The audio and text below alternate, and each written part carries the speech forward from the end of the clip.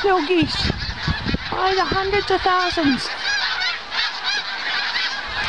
See, I can zoom. You can tell snow geese apart.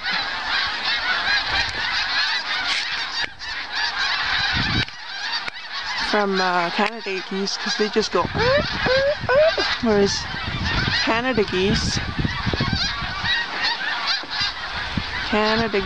go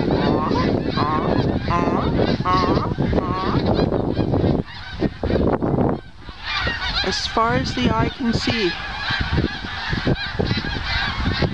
They've been coming over now ever since I brought the hay out to the horses.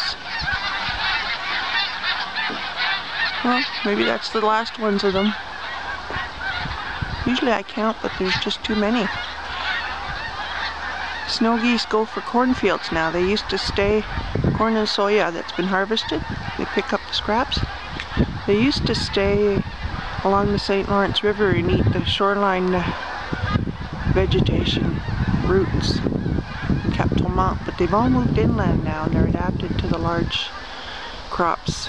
I've got turkeys over by my lake. They're making a racket. It was squawking everywhere.